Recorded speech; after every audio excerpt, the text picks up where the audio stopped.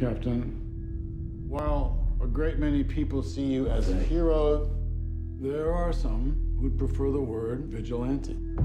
The Russos, they make human stories with a superhero feel, as opposed to a superhero movie with, human touches. Cap 2 Winter Soldier was a bit of a departure and really trying to make its own mark, and they've kind of reinvented it again.